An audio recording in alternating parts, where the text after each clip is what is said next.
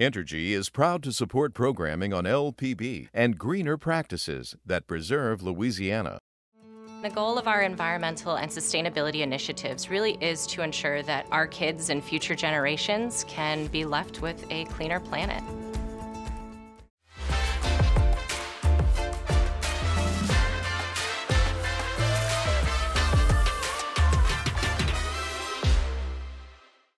Additional support provided by the Fred B. and Ruth B. Ziegler Foundation and the Ziegler Art Museum located in Jennings City Hall. The museum focuses on emerging Louisiana artists and is an historical and cultural center for Southwest Louisiana. And the Foundation for Excellence in Louisiana Public Broadcasting, with support from viewers like you.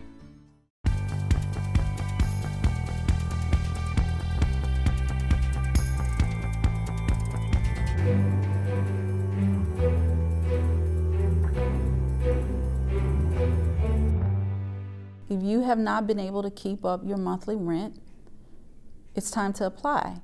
Another extension and help to keep people in their homes. Not wanting to catch a potentially fatal illness in a time of global pandemic is not a disability. LSU faculty siding against the university's COVID policies. It's an already existing drug that is just using a different formulation of it. Another clinical trial begins to broaden the fight against COVID. Now, I know being fully vaccinated does not protect you 100%, but I got it. Breakthrough cases and what they mean. Hi, everyone. I'm Moreau. Welcome to SWI. Cara St. Cyr is off tonight. Vaccinated or not, the mask mandate is back in place for everyone in Louisiana. If you're indoors, you have to wear a mask. Governor John Bell Edwards reinstated the order Tuesday after COVID hospitalizations soared to an all-time high. Scientists with the COVID modeling hub say this surge may be the longest, and it's not likely to peak for another month, mid-September, they say. Louisiana still leads the country in COVID cases per capita, but this time it's kids and adults, 29 and younger, getting sick. The governor continues to plead for people to get vaccinated for the sake of children who can't get the shot themselves and for our hospitals working at the absolute max. Here's the latest from today's COVID media briefing. Today, we're reporting 6,116 additional cases of COVID-19. We are also very sadly reporting 48 new deaths. That's more than 200 deaths this week that we've reported since Monday. If we don't slow transmission, the cases will continue to grow, the hospitalizations will continue to grow, and so will the deaths. So we have three goals right now, and this is the point that we stressed in the Unified Command Group meeting this morning. They are to increase vaccinations, to slow transmission through proven mitigation measures such as universal masking, and surging our staffing capacity in Louisiana so that we can continue to deliver vital life-saving care to both COVID patients and non-COVID patients alike. I do have hope. I mean, I know we're going to get through this. How quickly we get through it, and how many people get sick between now and then, how many people die between now and then, is largely going to be up to us. And this new mandate with the masks will stay in place until at least September 1st. Now we'll look at other headlines that are in the news. The Court of Appeals ruling in New Orleans this week had both sides of a lawsuit against oil companies claiming victory. On one hand, you had a ruling made last year against Big Oil partially reversed. But the lawyer for the parishes involved says the decision still means at least 15 of the 42 lawsuits go to state trial. The performance of public school students on key standardized tests fell this past school year.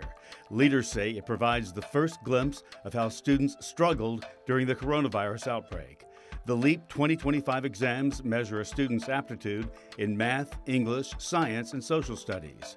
Those in grades 3 through 12 took the test in the spring after they were previously canceled. Federal prosecutors are investigating whether state police leaders obstructed justice to protect troopers seen on body camera video in the case of Ronald Green. Police stopped and arrested Green in North Louisiana, punching, dragging, and stunning him before he died at a hospital later. It has been long alleged that troopers lied about what actually went down that night of the deadly arrest. The legislature's two-day veto session, which saw Republicans unable to override any of the governor's bill rejections, cost taxpayers $76,000. The expenses involved the $160 daily per diem and mileage expenses. A coastal barrier island used by pirate Jean Lafitte in the early 19th century is undergoing a $100 million rebirth to raise, reshape, and revive it. The governor says the work on West Grand Terre is one of the most historically and ecologically important efforts in our state's history.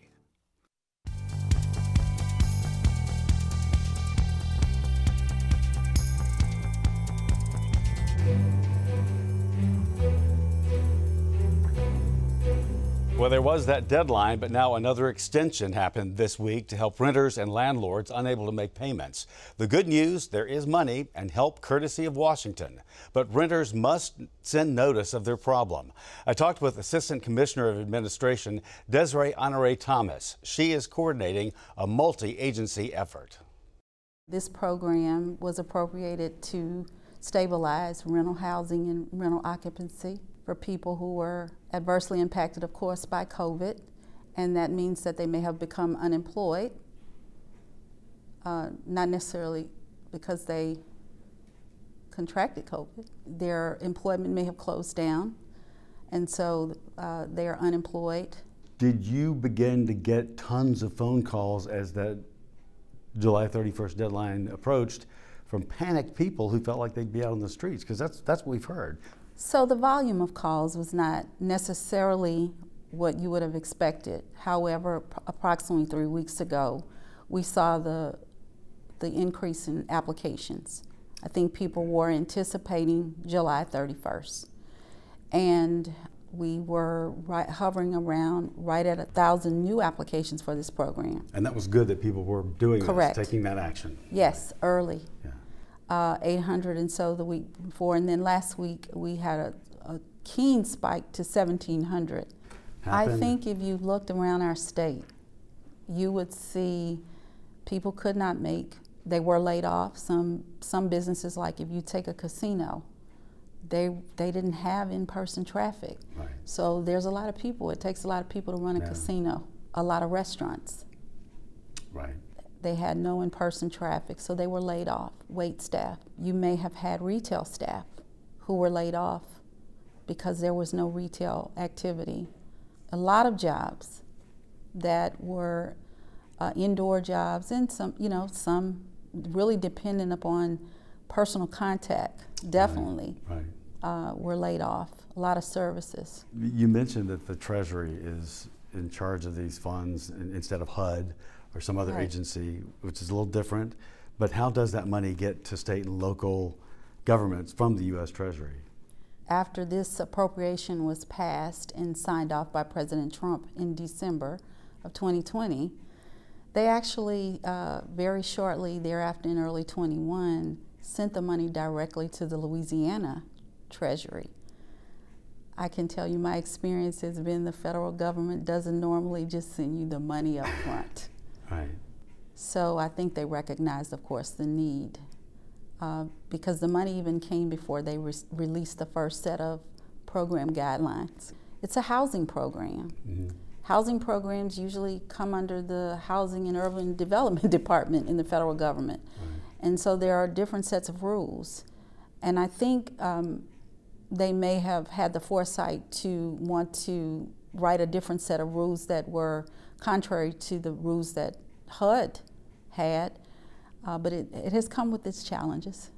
Has it cut through red tape and different things that you would typically, obstacles that you come upon, or have there been new ones that? There have been new ones. Okay. In this program, someone applied, and then you had to touch the other person to say, if it was the landlord, and the landlord applied, we had to go talk to the tenant and find out if the tenant was actually eligible. And if the eligible tenant applied first, then we had to make sure that he really was renting from the landlord. And so, yeah.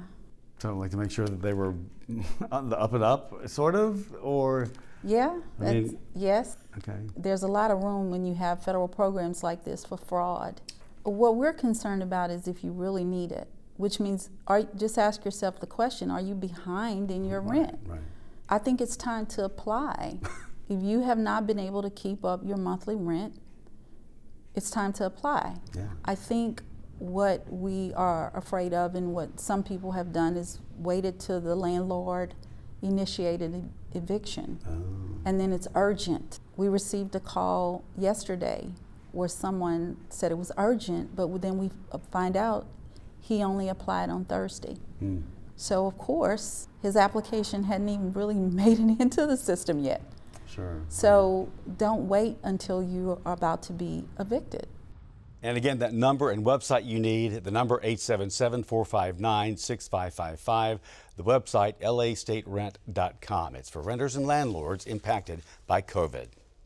Well, Senator Bill Cassidy praised the infrastructure bill hammered out in a bipartisan fashion this week. Cassidy's office says it's expected to pass either tomorrow or Monday, but the senator is clearly pumped up about it. We've been working pretty hard, long hours and early nights and late nights, etc., to finalize what I think is historic legislation that invests in our nation's infrastructure and along the way creates better paying jobs for working Americans, and we do that without raising taxes. It's $1.2 trillion with $550 billion of new money on top of that which was already allocated. It's bipartisan, paid for, and doesn't add to the debt or deficit. Just think of the practical thing. It'll shorten somebody's commute coming from Ascension Parish into downtown Baton Rouge for their work, or someone from Livingston going across to West Baton Rouge. It'll make homes in Southwest Louisiana, North Louisiana less likely to flood. It extends broadband to underserved areas of our state. So in Central Louisiana, there are areas without broadband. It provides money along with other funds for redoing the sewer system in New Orleans and other cities. Specifically, the bill contains about $6 billion for Louisiana roads and highways. Nationwide, $40 billion for bridges. $47 billion nationwide for resiliency initiatives such as coastal restoration and flood mitigation. You can list the 5 biggest priorities for our state, and whether it's 1 or 5, you would agree. It would be the Calcasieu River Ship Channel Bridge. It would be I-49 North, I-49 South, the quote-unquote new Mississippi River Bridge expansion or a new bridge in Baton Rouge. It would be 6-laning the I-12 through the Florida parishes. You could throw in there, by the way, extensive sewer work down in Orleans Parish, and I could go on. So those are pretty well, I think, established as the state's priorities.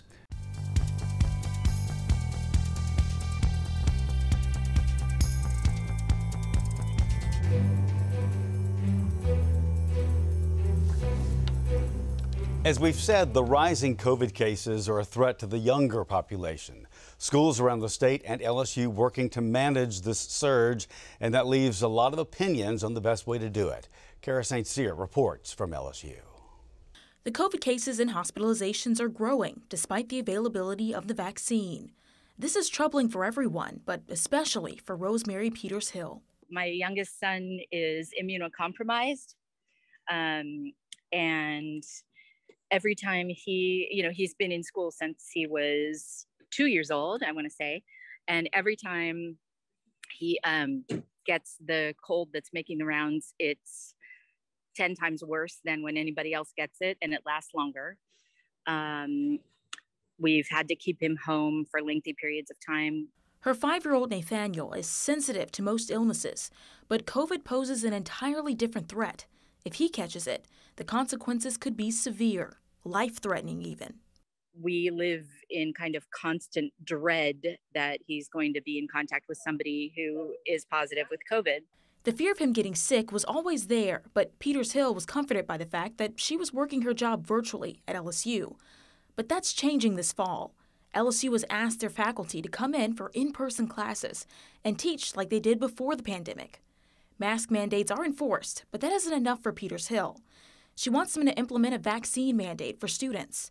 That way she won't worry about bringing the virus home to her son, who isn't old enough to be vaccinated. The school says that any faculty that aren't comfortable or have any comorbidities should file a petition under Americans with Disabilities Act to work virtually.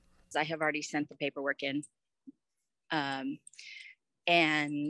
I am not happy about it because not wanting to catch a potentially fatal illness in a time of global pandemic is not a disability. She isn't the only one that filed a petition. Jerry Sepos, another professor at the university, put in his paperwork too. He has his own health problems that put him at higher risk for severe COVID symptoms. What I can't do, according to my docs, is to go into a classroom with unvaccinated students. The university says that it can't implement a vaccine mandate legally because the shots haven't been FDA approved yet, but other private colleges like Tulane have already made the shots a requirement for students. Outside of Louisiana, public colleges have been able to implement vaccine mandates too. A federal appeals court ruled that Indiana University could do just that.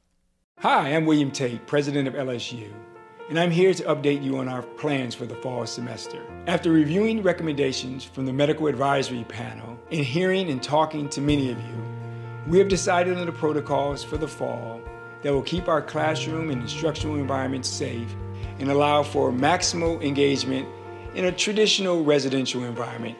LSU is putting in some requirements. The president, William Tate, released a video naming some of them. Everyone is required to wear a mask indoors and within 50 feet of school buildings. They're also requiring students to get a COVID test on a monthly basis. Sepos is still not convinced that these guidelines are enough. As I read the letter, students who are not vaccinated will be asked to undergo tests every month. Well, my understanding is that you can go for a test one day and be negative and go for a test a day or two later and be positive. So I find no reassurance with that testing requirement. If the petition is denied, Sepos says he's considering taking unpaid leave or just quitting his job altogether.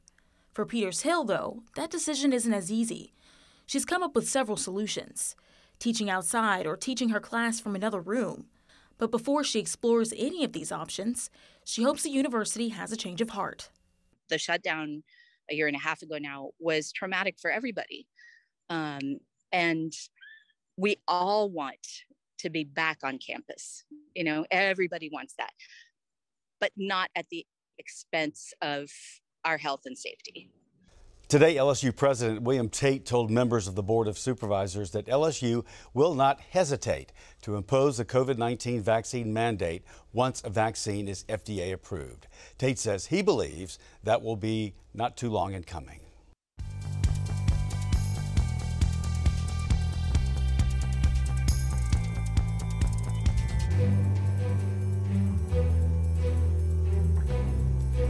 Health officials say the unvaccinated population is largely responsible for this fourth surge, but even people who are vaccinated can become infected. Leaders say the vaccine is the answer and it is doing what it's supposed to do. To Guy Falstich, getting the vaccine meant getting back to normal, running businesses and meeting with people like he did before the pandemic. But the shot in his arm didn't give the protection he was hoping to get. Months later in July, he felt the symptoms he'd been afraid of. It was the Monday before I tested positive, so about 3 weeks ago now, 3 weeks ago from yesterday. Woke up with a very slight sore throat and some nasal congestion, but it really just felt like summertime allergies. I'm really prone to allergies. It's been raining a lot, some mold and mildew could be in the air. But it wasn't allergies. He'd test positive for COVID even after he got the shot. He says it was a miserable feeling because he'd followed all the rules. So guess who is fully vaccinated but got COVID-19? Now, I know being fully vaccinated does not protect you 100%, but I got it. Falstich documented some of his experience with the symptoms on TikTok. He revealed that he'd lost his sense of smell and talked about how hard it was to remain isolated. Hey guys, oh man. Yeah, as you know from other videos, I have COVID.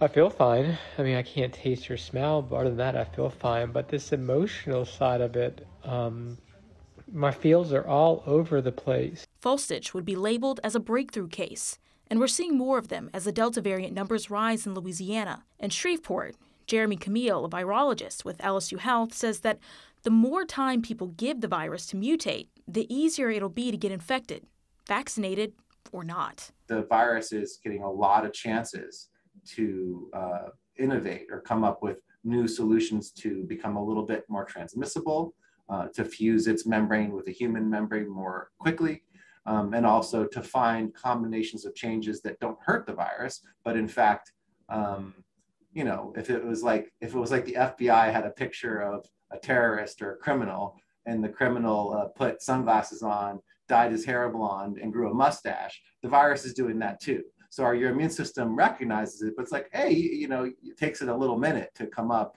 and realize, oh, shoot, you know, this is the same thing that we fought off 4 months ago. You see, the vaccine works by tricking your body into thinking it's actually infected.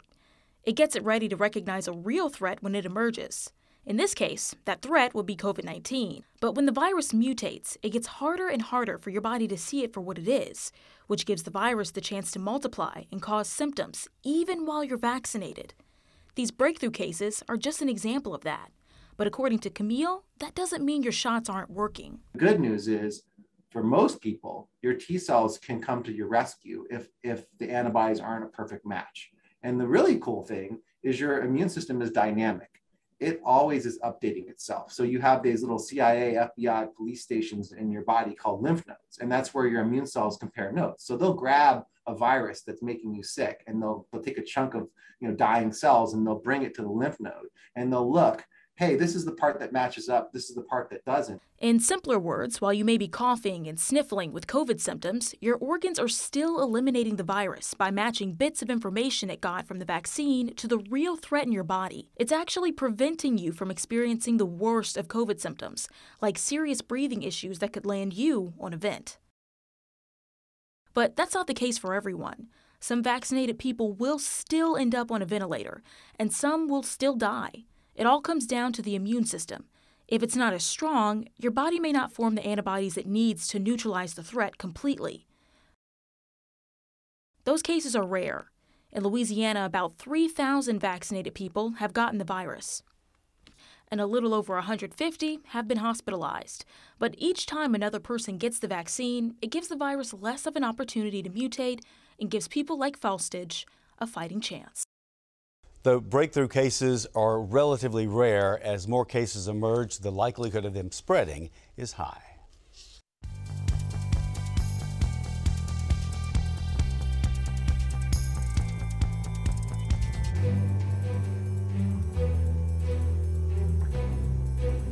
Researchers at the Baton Rouge General Hospital are studying whether a new at-home nasal spray can prevent COVID-19. As part of a phase 2 clinical trial, rhinologist Dr. Henry Barham and his team are looking for people between the ages of 18 and 65 who have not had the virus.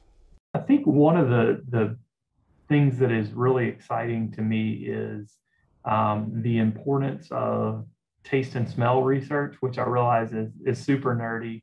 Baton Rouge ENT rhinologist Dr. Henry Barham is as much without ego as it gets, especially when it comes to his groundbreaking research. His peer-reviewed, published taste test findings, which determined COVID's impact on those infected. While vaccines remain the most important weapon against serious illness, researchers around the world are busy studying what else is effective.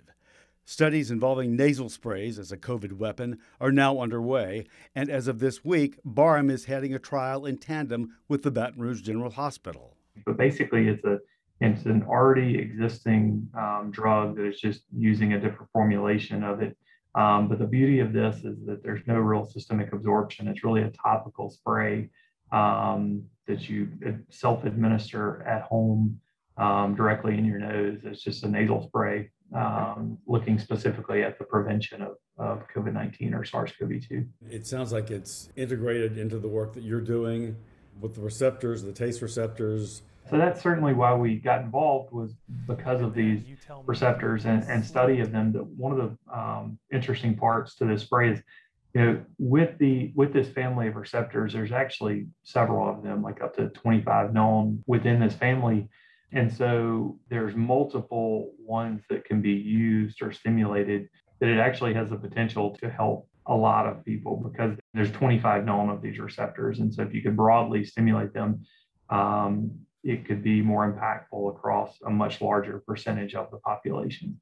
Barham's discoveries about the role of receptors and overall health gave rise to an in-home test kit, Phenomune, which can inform people where they fit in the taste sensitivity scale and what that means for COVID and other respiratory illnesses. What have you learned with the receptors since your research began and you began to see some of the results that you were seeing? So we published a treatment protocol with COVID-19, and that's been interesting. That study, or those trials are certainly still going, which with this new variant have shown to be incredibly important, because as you see all over the news, especially in Louisiana, we're being hit very hard with this variant. And part of the problem is when you have a virus that is spreading so rapidly with severe symptoms, hospital capacity becomes such a big issue. One of the things that you have done in your research, and one of the things that you've had great results with, is targeting the specific types or the range of illnesses and doing it proactively. How much of that is being used to treat what's going on here? Because that could only help. It would only, one, be a feather in the cap for Louisiana that the nation could look at, but has the state government, have they come to you and said, hey, let's take a look at this? Has that branched out when it's right there in everyone's face? While it's easy for me and for our research team and staff here to be on top of everything, to making sure that protocols are performed appropriately, trying to do that in an accurate and precise way on a large scale, presents issues. And those are some of the things that we're working out now in hopes that we can do that. Whether it be locally or statewide, or depending on how effective it is, on whatever level is needed in an effort to try to combat this and combat the hospitalization and utilization of resources. Here's more info on that taste test kit. Go to the website phenomune.com. And everyone, that is our show for this week. Remember, you can watch LPB anytime, wherever you are, with our LPB app. You can catch LPB news and public affairs shows and other Louisiana programs that you've come to enjoy over the years. And please like us on Facebook, Instagram, and Twitter. For everyone here at Louisiana Public Broadcasting, I'm Andre Moreau. Thanks for watching. Until next time, that's the state we're in.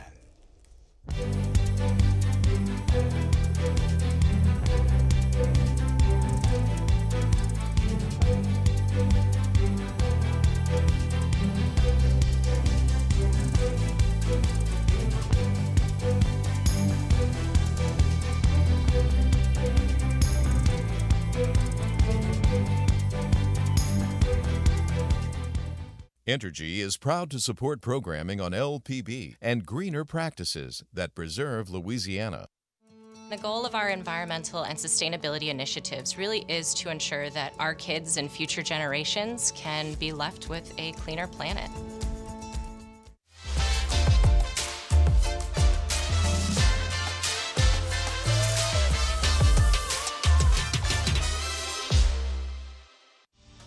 Additional support provided by the Fred B. and Ruth B. Ziegler Foundation and the Ziegler Art Museum located in Jennings City Hall. The museum focuses on emerging Louisiana artists and is an historical and cultural center for Southwest Louisiana. And the Foundation for Excellence in Louisiana Public Broadcasting, with support from viewers like you.